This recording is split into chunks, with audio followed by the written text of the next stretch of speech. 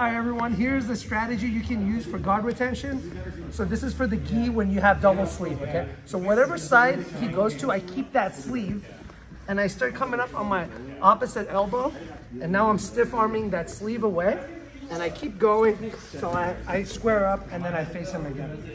Back to the center. So if he were to go this way to my left, I keep that one, and I can start coming up.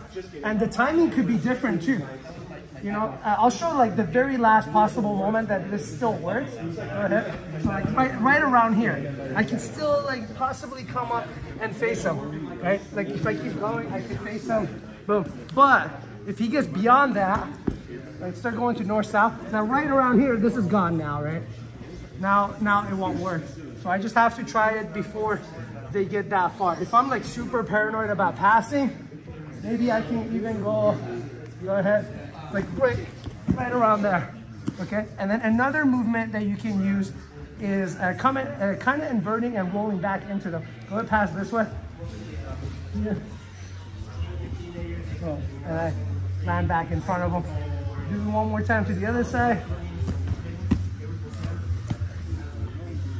Cool. Add this to your game in the gi and you will get better guard retention.